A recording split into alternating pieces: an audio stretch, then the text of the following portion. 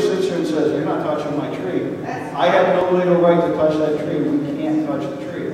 Now, I can put a little pressure on your neighbor to tell them that if that tree causes an outage and causes damage, they're paying for that through their homeowner's insurance and stuff. Sometimes that gets people to move a little bit, but you really have to understand that on private property, those trees belong to you, and we're pretty much stuck. We're willing to give it a shot. The lines are only at 2 foot from the roof. I mean, you know, so just a little bit of a tug on that, and you know, my house could go up. You know. We're looking to change a lot of the backyard systems out there. The problem we run into is, again, pull the wires through, we have to go through those same trees, and a lot of times we got to trim. Your same neighbor that didn't want to be trimmed for the wire that's there now, definitely doesn't want to be trimmed for the new wires. So, but it's, I'll give you the card and you can take a look. All right? Good evening, everyone. My name is John. I live in Marine Park. This is, I'm proposing not a question so much as a solution to a problem. And the people on the, learning people on the stage wish to comment, but more than welcome to hear them. But Marty, this is more of a record to something you might be able to do. Talking about making New York City safer, and saving energy. What I'd like to bring up is the frustration that people are facing with traffic lights and stop signs is making drivers more and more reckless every day. More drivers are going through stop signs and traffic lights than ever before. There's a comedian on television that talks about the stop signs in Italy, and he says they're suggestions. And that's really what we're facing here also. We have drivers that drive a block or two on the wrong side of the street.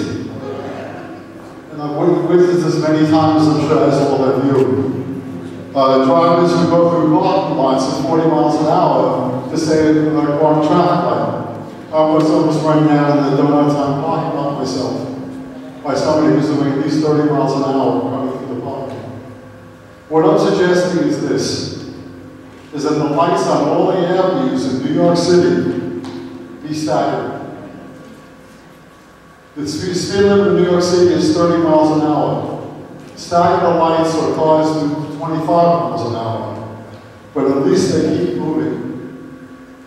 Now I'd like to bring up too, there's a sign on the corner of Martin Road and East 16th Street that states that there's a $2,000 fine if you idle for more than 3 minutes. And I think that's there for the bus drivers. Now this is made to save energy and keep pollution down. When cars go light to light, block to block here in Brooklyn, half of our trip is spent idling. We're sitting in our cars waiting for the lights to change. Now what I'm suggesting again is that the lights be staggered, because this would not only save lives, it would reduce pollution, and I'm sure we would save millions of gallons of fuel a year. Thank you.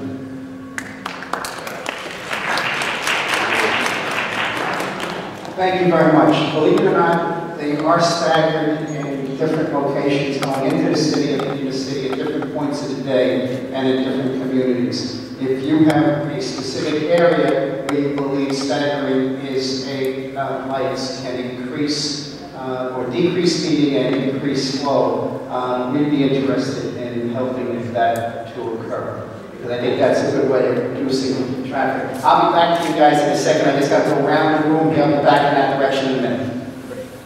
Thanks, Senator Gold. My name is Chris. I just wanted to very quickly just bring the conversation back to solar and then ask the Senator a question. I think that solar power relates to some of the other subjects that have been brought up, maybe more so than most people would understand. New York City has really maybe one of the strongest rationales for solar in the entire country because our electricity rates are so high. They're about double the national average. But it's also a good public policy to encourage more solar in New York City because it actually operates at the time when we're most likely to have blackouts. So if you actually have more solar in areas that are prone to having failure, that's power that's produced right when blackouts are most likely to happen. It doesn't have to move through the electricity grid. Right now, in spite of New York's great rationale for adopting solar, we're getting lapped by a lot of other states, not just California, but also New Jersey. New Jersey is far exceeding New York in terms of the amount of solar that it's installing. And I served as an excellent job administering the program that we have here in New York, but the overall amount of resources are smaller than really what we need in order to make this industry really actually happen here in New York. So I'm wondering if the senator has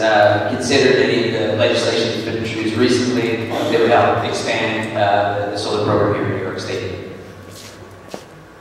There was a solar bill that went up. There was an increased jobs bill. It did get passed in the state senate the other day. I did not vote for it. It will go to the assembly very, very shortly, and there will be a legislation that will be passed. And that's the bill I think that you're speaking of. Solar is a good way of bringing energy costs down, but if we're going to do it at a tune of a cost of hundreds of millions of dollars to the taxpayer, at the end of the day, we just can't pass those costs on. So I believe we have to move in that direction, but we have to be, as I think the individual who Edison said, you know, we can't bring that electricity into the ground, but I'm hoping that there is some plan to bring some of that electricity. Is there any plan to go bring some of that electricity into the ground in the future? No? All right. No. Because it costs, and I think that was some of the problem with that bill that I think that's the specific bill you're looking at. Is that the, If I could have an opportunity after this meeting to maybe speak with you and your staff briefly about it. This the one you were talking Yeah, about? exactly. Yeah.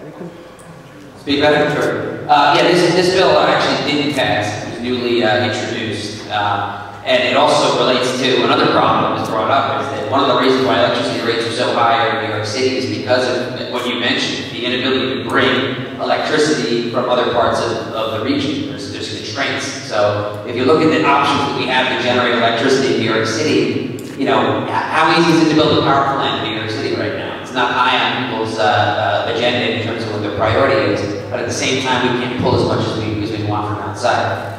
Solar power, again, we've got almost 1 billion square feet of roof space in the city, and you can put it all throughout the city, and it would actually make a meaningful impact. Because again, it operates by we use the greatest amount of electricity. So just to quickly wrap up the bill, there's a couple of that have been introduced. The one that we're talking about is one that has a jobs focus. It's estimated 20,000 jobs will be produced from it. So it's very labor locally intensive.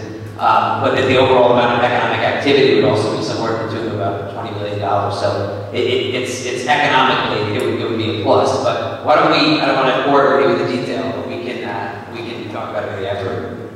Chris is half right. It is and it does, but It's not he tax forgets that it's into the out years. Many out years before we start to see the return. Oh, you see it right now. You're talking at 2025. No, that's what it is. That's, we can discuss that, Joe. I'd love to. All right? Senator, add to that. I'd like to add to that also, not only do we promote solar PV, which is the standard solar that most people understand, but there's also a new technology called solar thermal, which is creating hot water using solar power. The panels are a different technology, and so it's a lot cheaper to do that. But that's another way to use solar to reduce your energy use, and it's a little more cost effective. But before you do solar, we encourage you to make your home as energy efficient as possible. And Paul had talked about the tax incentives. Right now, the federal tax incentives for making your home energy efficient run out at the end of this year, but the solar tax incentives go on for another 4 or 5 years. So we encourage you, and again, we have information in the back about programs. And the average savings is about 30%. You can reduce your energy bills by about 30% by coming through the Home Performance with Energy STAR program, which is a 1 to 4 family program. Hi. We've been talking a lot about solar. Is wind also covered? Yes. Wind is, It's more difficult to do that. it's harder on the small scale level. Well, no, I'm wondering if some small scale technology that's taking place now, putting egg beaters on top of malls and things like that. And my other question is for you, Mr. Goldman. Has anyone else been complaining about flood insurance rates? I have a bill for this year for $1,500 and flood insurance went up from $200 last year. Say that again, the question? Flood insurance on my house. Flood insurance on your house. Yes. Do you have Allstate? Who do you have? Yes. You have Allstate. Okay, let me take the mic back. They're dropping people like flies. If you can contact my office, I will have, we just had a meeting with Allstate.